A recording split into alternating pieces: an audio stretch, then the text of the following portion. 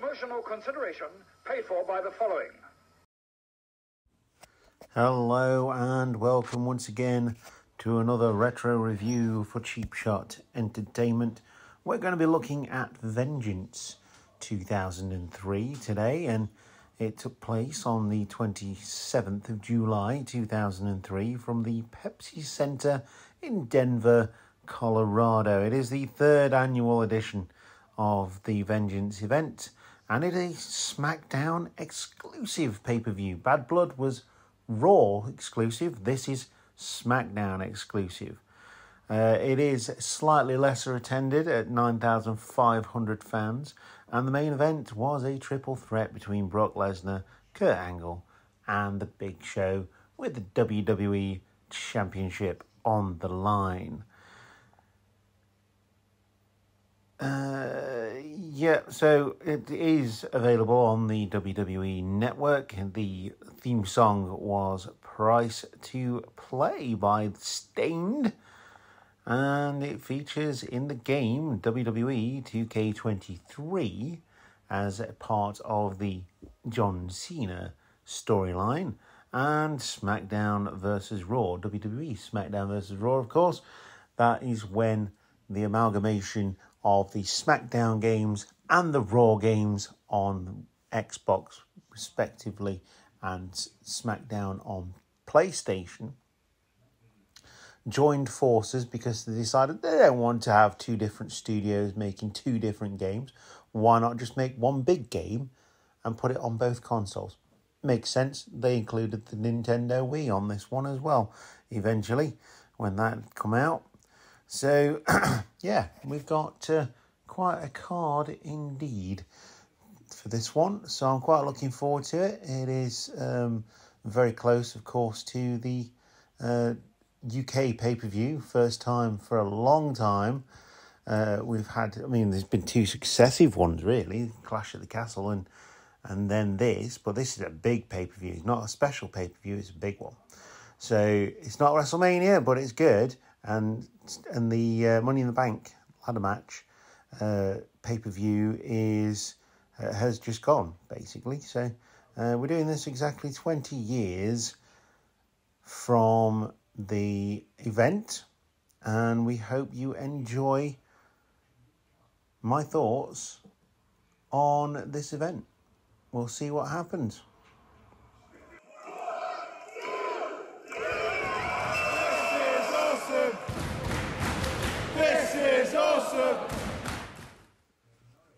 We start off with the introduction of a United States Championship, the reintroduction.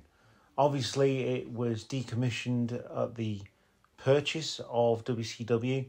Stephanie McMahon now believes that there should be, and rightly so, a mid-card championship, and so she set up a tournament which culminated at Vengeance 2003. But before we get into that match, there was also a pre-show match featuring the Ultimate Dragon and Chris Kanyon. Who's better than Kanyon? Well, everybody. Sad story for Chris Kanyon. He's no longer with us. Ultimo Dragon, failed experiment, in my opinion, but doesn't take away from his legacy. He was really, really good, and so was Chris Kanyon as well. But yeah, sadly, no longer with us. But Ultimo Dragon did defeat Chris Kanyon in the pre-show. On to the United States Championship match. It is for a brand new minted title. It's not the original US Championship, which would have been quite easy to replicate. It is a redesign, and actually, I really like this championship. I quite like the US Championship in general anyway, even the spinner belt. And I love the new one. I've got to say, I do love the new one. I wish they'd take onus from that championship when creating new championships, because that championship is beautiful, along with the decommissioned UK Championship, which still irks me But anyway, we're on to the match. This match is a genuine 5-star classic as an opener. These two go at each other like nobody's business. And I'm talking about, again, two people who are no longer with us. One who is celebrated and one who has been committed to the bin of history in terms of wrestling.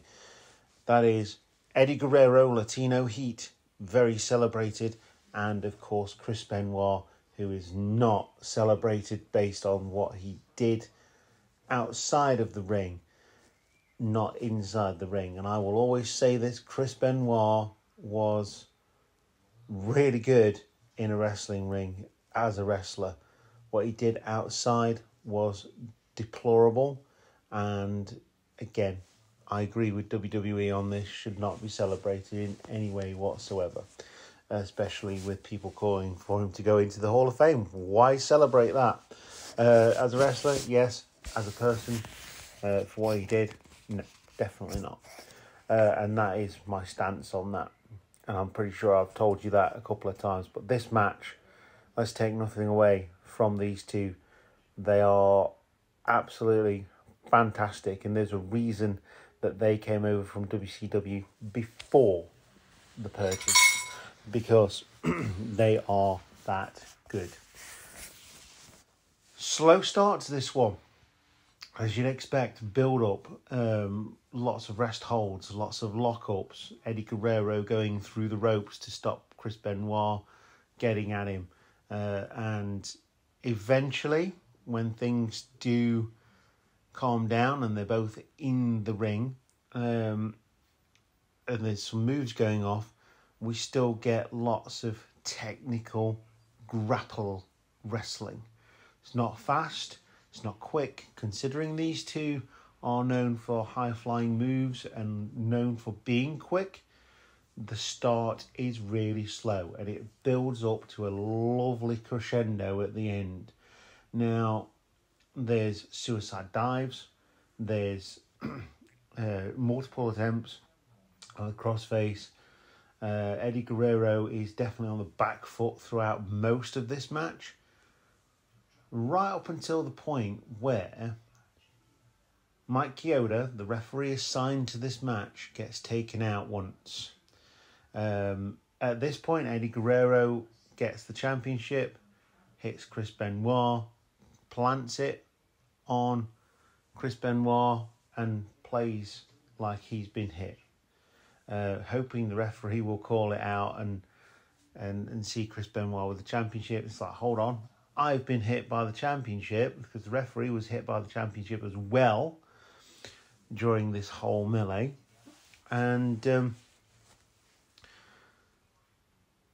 it's a case of not working first time. So Chris Benoit goes up, goes for the headbutt, but it's a falling headbutt rather than a diving headbutt.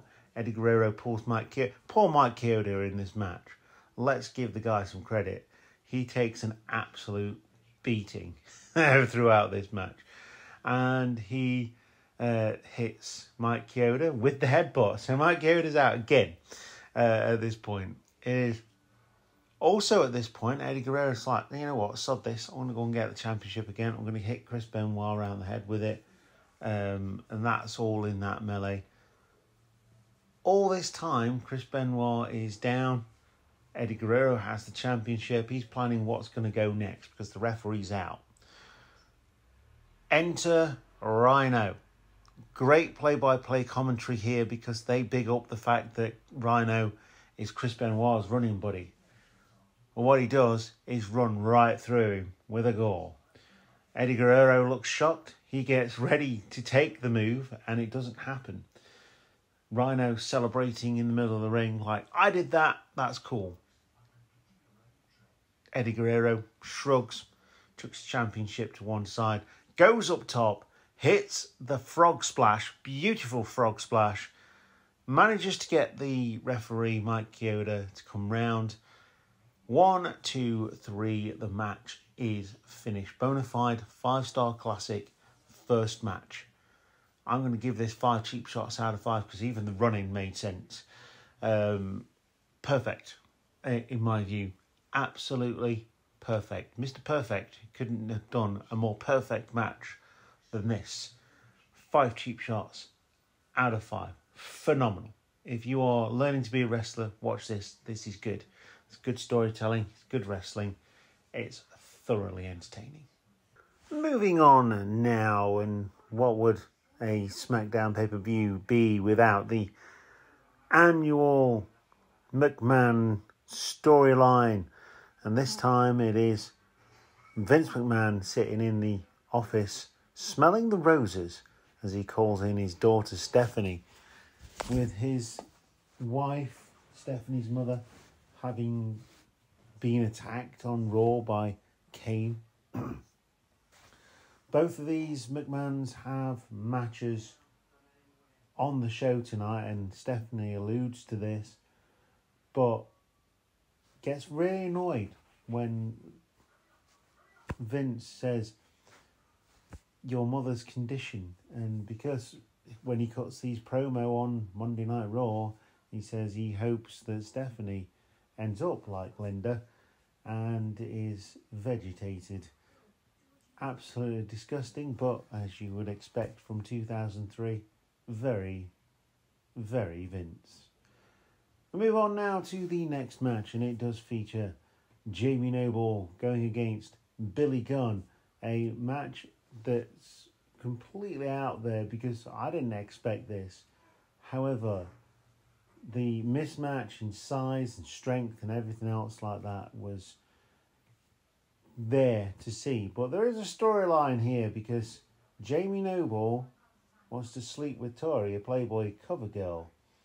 And it's no secret that Nydia and Jamie Noble are an item in kayfabe. And with the stipulation being that if Billy Gunn loses, Tori has to sleep with Jamie Noble on Smackdown, of course, because it has to be live. You'd expect that Billy Gunn would win. That's why Tori picked Billy Gunn, because the size difference. But Jamie Noble is not one to back down from a fight, and he has put on quite the show for the Cruiserweight division throughout the whole of his tenure. And here, he really does pick up the fight with Billy Gunn, taking down the big man from the knees, and works on that knee, and that is the story of the match, right up until the end, where Billy Gunn misses going for Jamie Noble, almost crashes into Tori Wilson, and then Jamie Noble gets the roll-up, grabs the tights, and gets the win. He celebrates, Nydia storms off. People are actually cheering Jamie Noble here because they're like, yeah, good for you, pal. You're going to sleep with a Playboy cover girl on live TV.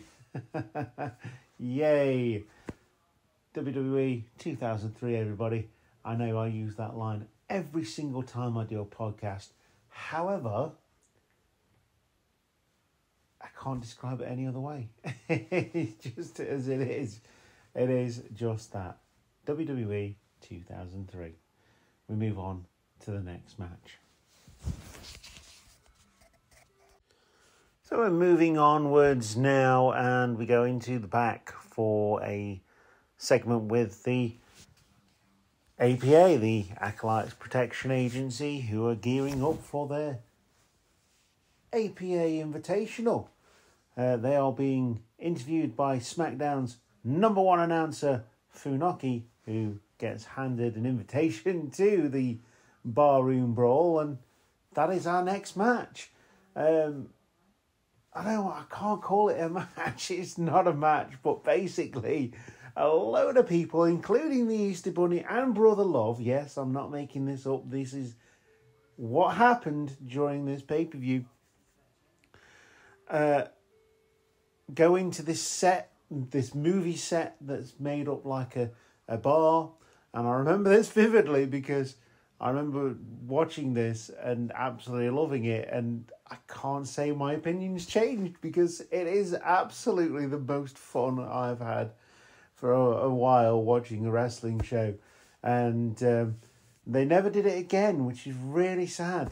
But, Bradshaw would go on to be JBL, etc., etc. So,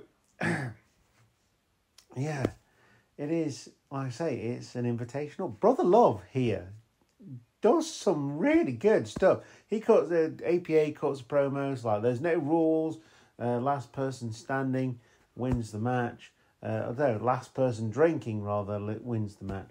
Brother Love snatches the microphones. I love you, and even though I love you, doesn't mean I like you. And yeah, all that kind of stuff. Brother Love, considering he was never an active in-ring competitor as that character at the very least, he puts on a show here. He gets the first blow in with a bar stool, and takes out two random masked wrestlers who you never see again, and they hit the floor. Basically, you hit the floor, you're out. So, yeah, he gets the first blow in. He does a really good job. Sean O'Hare gets some stuff in here. He's doing his martial arts kicks. Spanky is dancing on the bar. Shannon Moore jumps off the stage into the bar. There's people going through tables, people going through windows. It's just insane, but it's so much fun. Brother Love throws someone into a mirror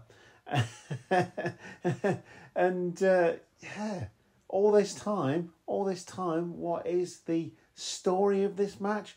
Funaki never leaves his bar chair, but eventually drinks himself into oblivion and falls off backwards.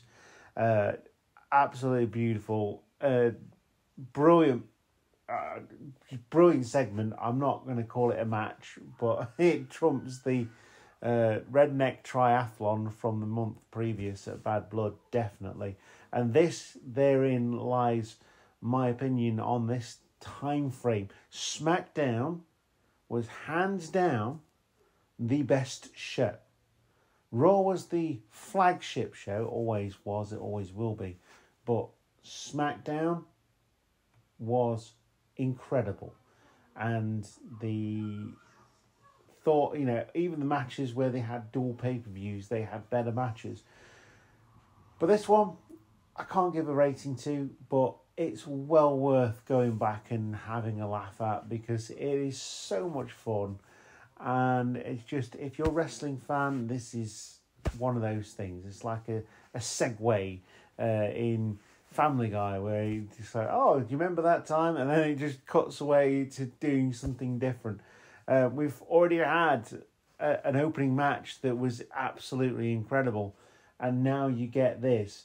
And it's just going to go better and better. We've got a triple threat match for the end of the show as well. So, this is just, it's amazing. And then we go into the back where Jamie Noble is licking his copy of the Playboy. It looks like it's well used. He's been carrying it around in his love case. Oh my goodness. Right. It looks, as Taz says, it looks like a well-used copy of Playboy magazine, but we'll see what happens with that one. Oh, gosh. One thing I could always count on wrestling doing is taking me away from life and just having a good time with it. It's so much fun. We move on to the next match. So we move on, and we've got another championship match now because we're going towards the tag team championships. It is the world's greatest tag team defending against Rey Mysterio, the current Cruiserweight champion, and Billy Kidman. So out of commission is the Cruiserweight championship with another Cruiserweight in that division tied up with Billy Gunn. in that storyline with Tori Wilson, and most of the others in the bar fight. Anyway, regardless of that, this match, again, is fire. It's really good. It is incredible, as you can expect from these four competitors. The world's greatest tag team, Shelton Benjamin, Charlie Haas, been put on a pedestal, and quite rightly so, because they are really good. Team Angle, as they would be called. And Mysterio, always good for the money back in 2002, and Billy Kidman is just nuts anyway. So yeah, there's not much pause for breath in this match, but it is incredible. There is some questionable tactics from Billy Kidman and Rey Mysterio, and I thought they were quite heelish, which is why I'm going to knock it down a little bit, but the rest of it was just nuts. There was a shooting star press from the top rope to the outside. There was dragon whips and assisted sent-ons and assisted Hurricane Runners and all sorts of things going off in this match, and it was a masterclass in tag team wrestling for the lighter divisions. So yeah, this match would finish with a blind tag, and with Michael Cole insisting before he saw the replay that the world's greatest tag team had cheated, but it was a blind tag, and Shelton Benjamin would come down onto Rey Mysterio as he was sat on Charlie Haas's shoulders. Bit of a doomsday device, but he'd follow it through and land with that and get the pin. Great match. 4.5 cheap shots out of 5. I'd say damn near perfect. Just some questionable tactics, which made me question whether Billy Kidman and Rey Mysterio were face or heel, with the knee to the back and the assisted, distracting the referee, assisted Hurricane Runner in the corner, and so apart from that, really good match. And Charlie Haas, Shelton Benjamin, I think, gosh, they could have gone to the moon and back, but not been used properly. Charlie Haas obviously left wrestling quite early. Shelton Benjamin's still there, but he's not being used properly. So yeah, it is what it is, and that is wrestling. Good match. So we move on to the next match, and we call it a match very loosely because it is a no disqualification cat fight, and the most entertaining part of this match was the promo package, as we see Stephanie McMahon chasing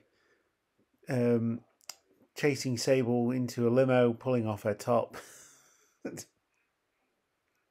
Yes, all this happens on pay-per-view, and basically setting up this grudge match because Sable is the mistress of Mr. McMahon. You know what? For what it was, actually, for two non-active competitors to put on something that is slightly entertaining was really good. And I think part of that was the fact that it was no disqualification, even though the referee took away the chair that Steph McMahon was going to hit Sable with. There's fighting on the outside, which, there's face rubbing on the mat. They do what they need to do to get across that this is just a scrap, and this is everything that you'd expect from a bar fight in normal terms. And I've been a bouncer, and yeah, this is pretty much what you get. The women can go, I can tell you that. I won't step in between them. But yeah, it comes down to Sable getting her top pulled down as she's trying to get away. She gets thrown back into the ring. The referee pushes Stephanie McMahon out of the way, says, let her pull her top up. Stephanie pushes the referee out of the way and says, I'm going to, finish this off. Gets kicked to the gut. And as the referee is taking his shirt off so that Sable can cover up, A-Train comes down to the ring, gives Stephanie McMahon I think it's called a derailer, like a running sort of splash without it being in the corner. And that's it.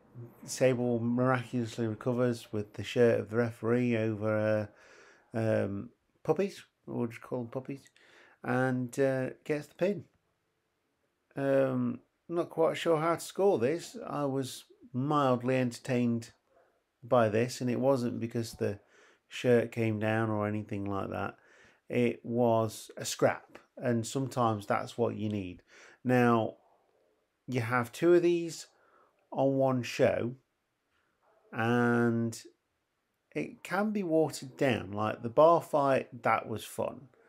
This one, it serves a purpose as we go through the year, and we'll see that as we go through the shows.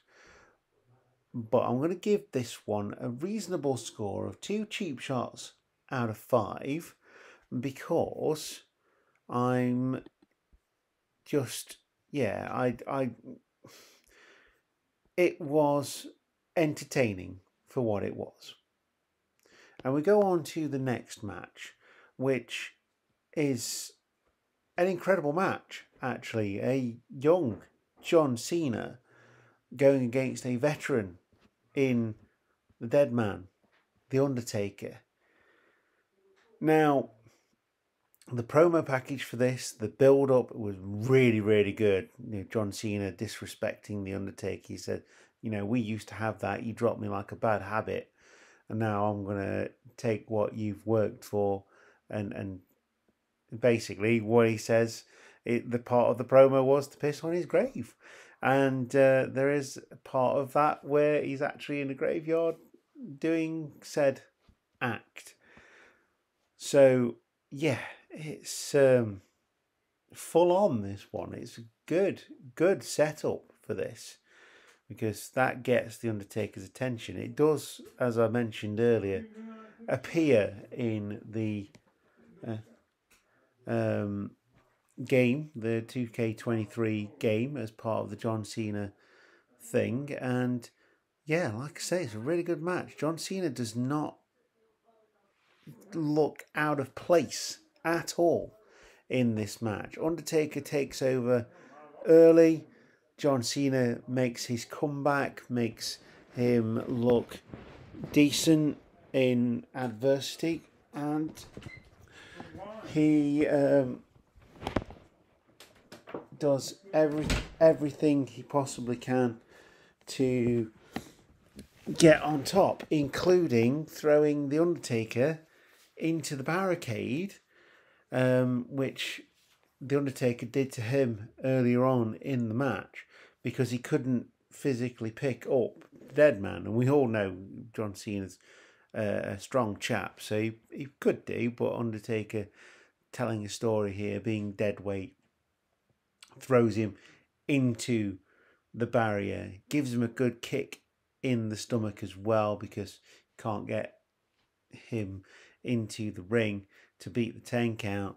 And John Cena then starts beating down on an injured Undertaker, blood coming from the mouth here as the Undertaker tries to gain some control. From this point, John Cena is well on top, getting a couple of near falls, and the Undertaker still kicking out. John Cena here showing that he is new to the game, shall we say, a bit cocky, young cocky, and goes up for a, goes to the second rope, shows out to the crowd. Undertaker nips in, grabs him in the powerbomb position, gives him a last ride, and the Undertaker gets the pin. I really enjoyed this match. I'm not going to pull any punches. I'm quite a big fan of John Cena, and I always have been. There was that point in time where he just won everything, which, it did get on my wick. But as far as it goes, I think John Cena's surpassed that, and he's now gone into veteran territory. And he can still pull a crowd. Let's face it, he can. He comes back every so often, has a little bit to do, has a match sometimes as well, and still pulls in the crowds, which makes him a veteran in my eyes, and probably one of the biggest superstars to ever come out of the WWE.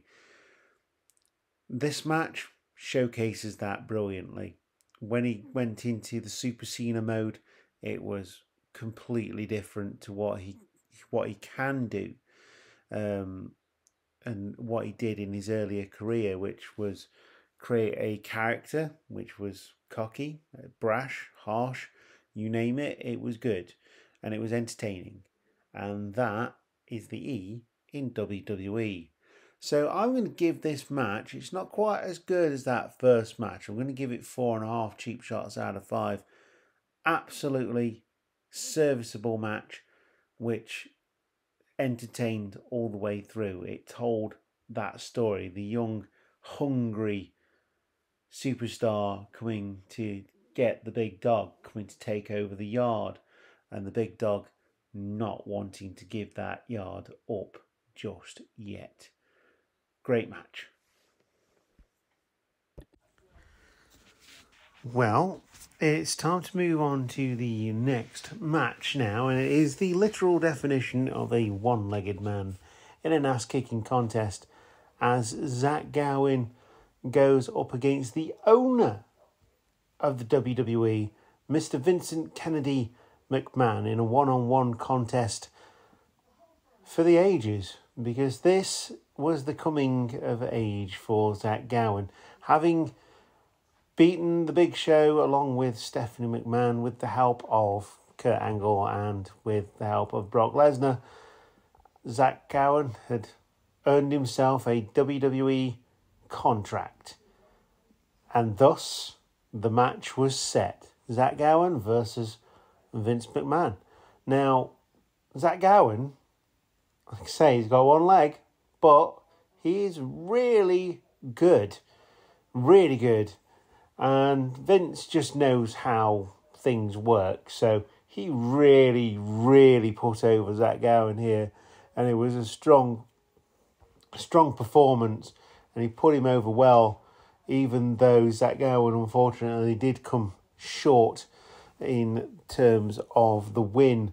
But yeah, it was a fight, and there was a lot of these on this card.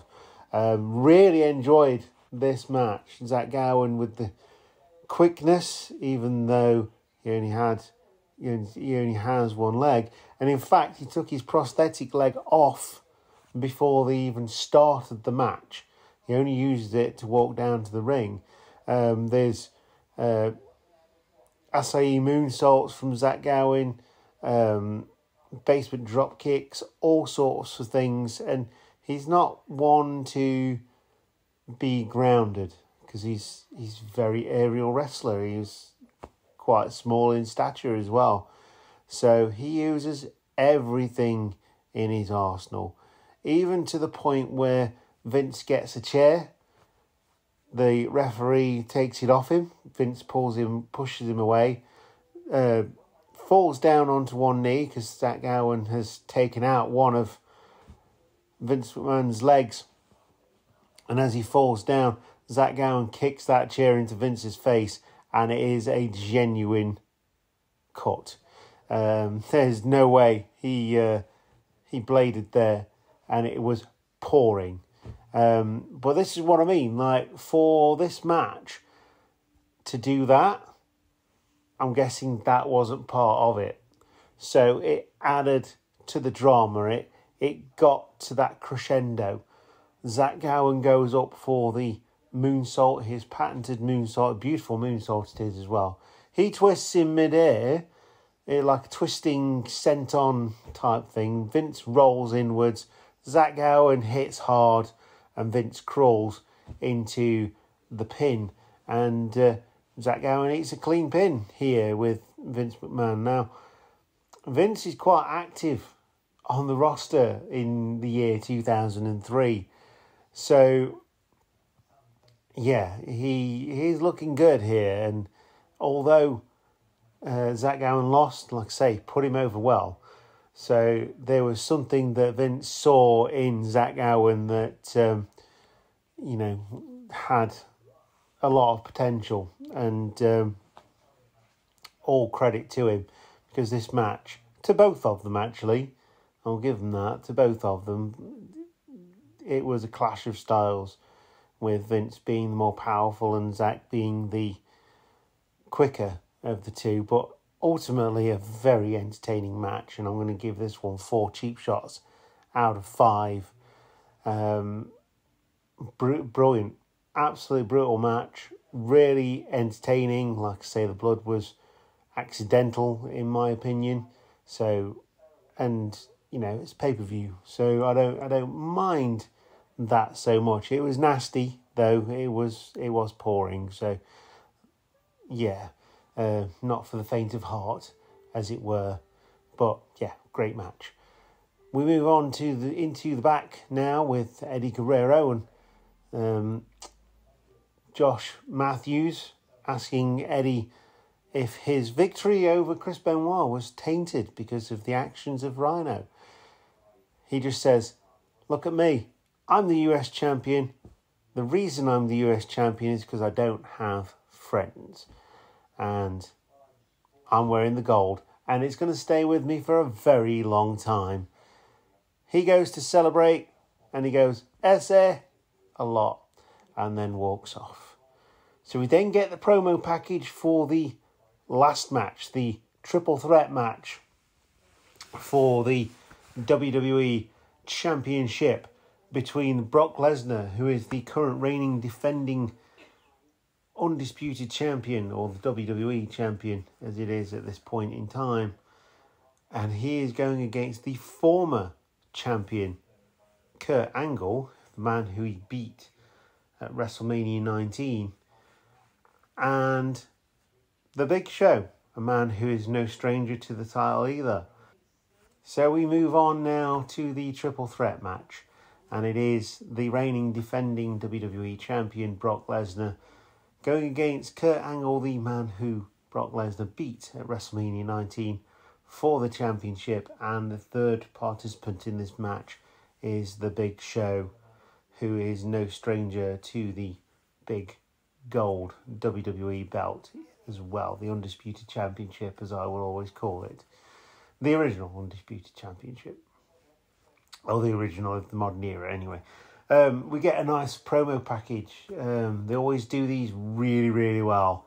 And in 2003, we don't get many of them now, but this one is done really well.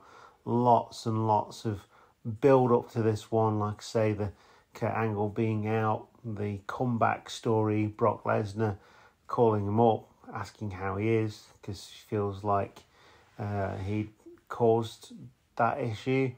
And Big Show just being there as the heel and the mammoth heel at this point in time. The heel, the Big Show that we all know he should have been all the way through his run. So, yeah, the Big Show we know he should have been all the way through his run.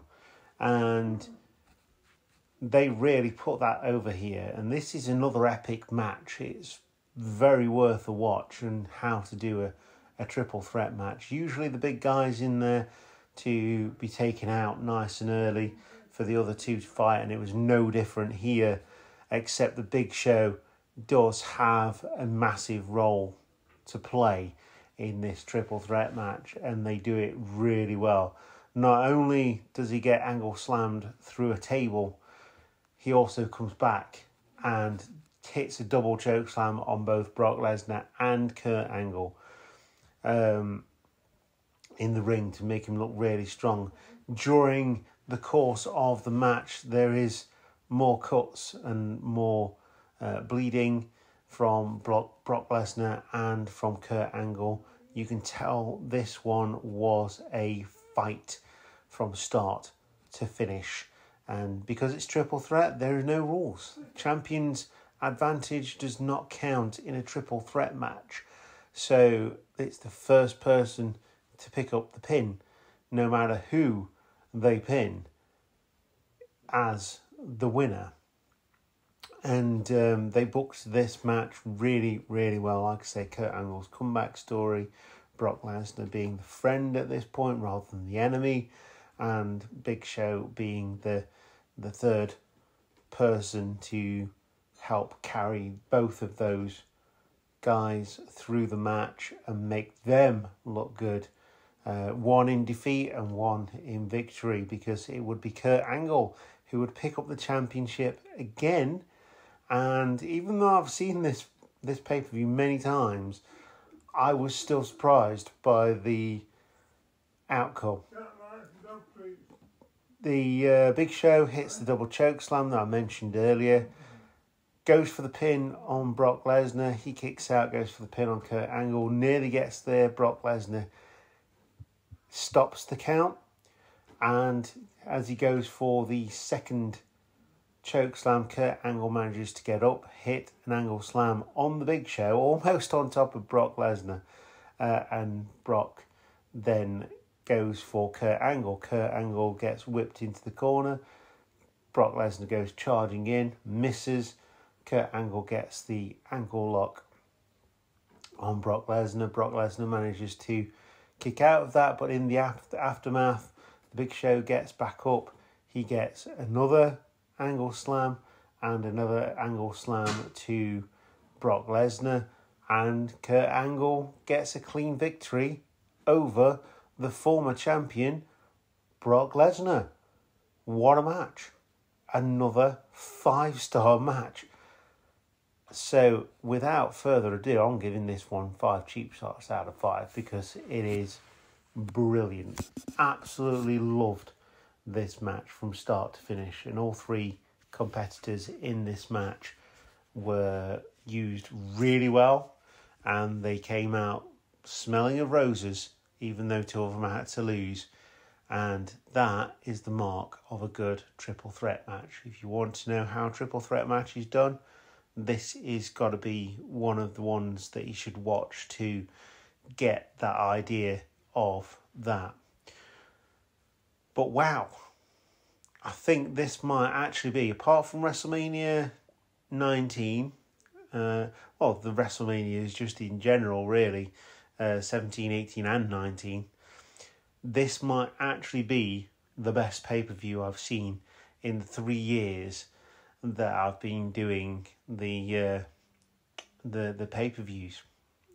In fact, it's 4 years now, because I think I started them in 2020 during lockdown, and I've been doing them monthly since, and stopped doing the actual shows that are on live now. But this is how to do a pay-per-view. This was why Smackdown was so much better than Raw at this point in time. And this was why the WWE was a juggernaut, because they had so much talent. They could put on a bar fight at ringside and it would still be good because of the talent involved in it. They could have Sleep with a Playboy cover girl match and it will still be entertaining as hell.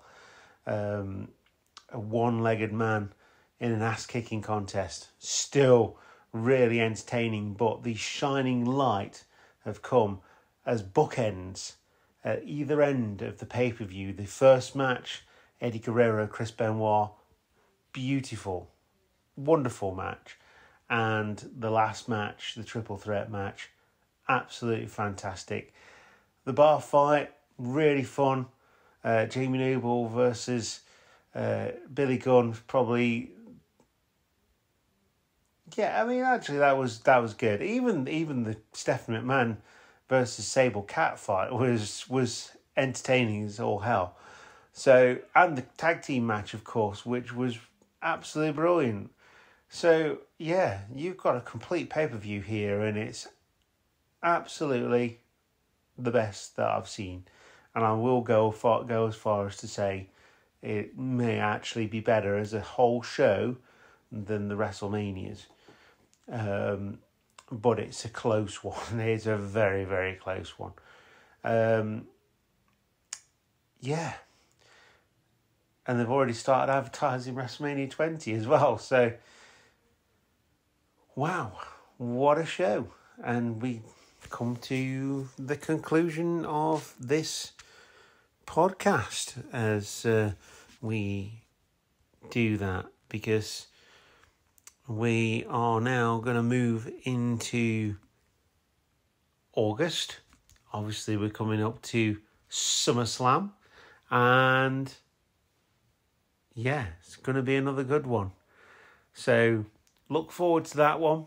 I'll get that out on the day that it happens, which I haven't checked beforehand, which I should do all the time, but I don't. So, yeah, if you enjoyed the podcast, please do consider subscribing and checking us out for all of your old school or retro wrestling reviews. We move on to SummerSlam, which is on August the 24th. Obviously a dual branded pay-per-view.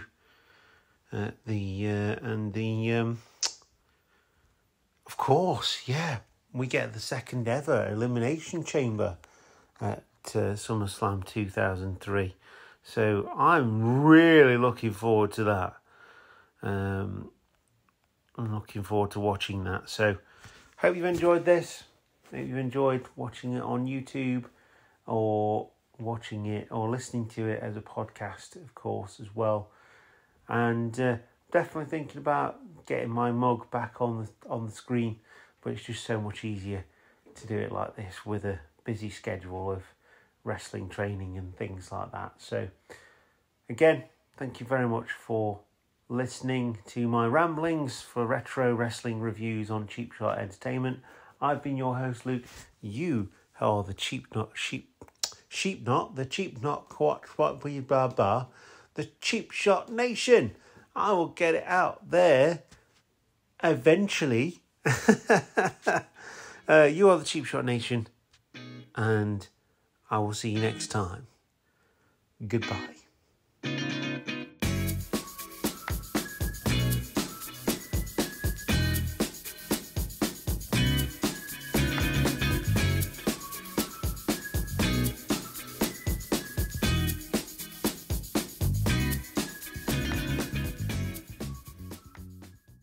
Hiya.